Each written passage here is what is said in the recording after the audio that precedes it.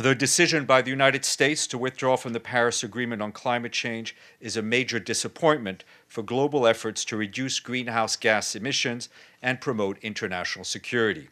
The Paris Agreement was adopted by all the world's nations in 2015 because they recognize the immense harm that climate change is already causing and the enormous opportunity that climate action represents.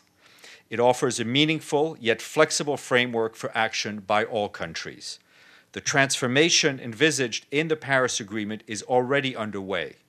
The Secretary-General remains confident that all other parties to the Paris Agreement will continue to demonstrate vision and leadership, along with very many cities, states, and businesses in the United States and around the world, by working for the low-carbon, resilient economic growth that will create quality jobs and markets for the 21st century economic prosperity.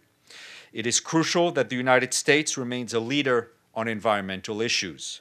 The Secretary-General looks forward to engaging with the American government and all actors in the United States and around the world to build the sustainable future on which our grandchildren depend.